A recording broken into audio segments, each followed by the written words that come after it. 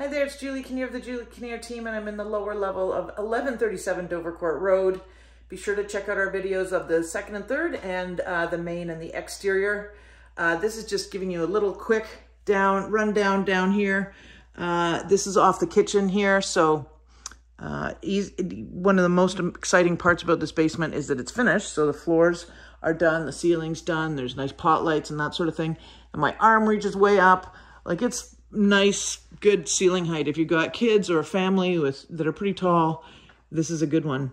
I can see in the corner here, I mean, how great is this all finished space? You can imagine for kids play, teenagers, family movie night, what have you. You know, lots of options here.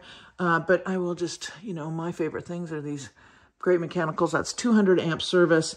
It was all rewired, the whole house, in 2023. So it's a 1905 house. So that's a nice big upgrade. You got the furnace that's been done. There's central air conditioning. So this is a cantina. How great is that? Nice, lots of space and storage here.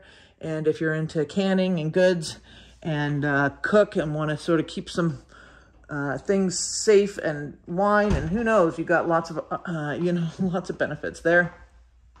And then one of the other upgrades is a roof, which of course, you know, nowadays is very expensive. So that's another major bonus done.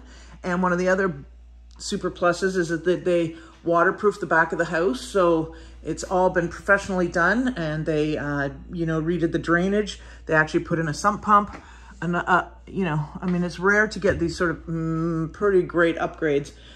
So it's kind of a blank canvas, and you got lots of storage, great, nice big laundry room here. Again, good ceiling height.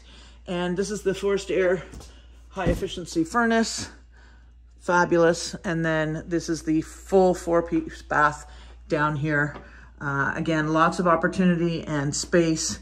And it's just a nice, it's a nice family home, or you could convert, you know, into that two suites. So this could be main and basement, and then second and third. Check out the house, come and see, it's worth it.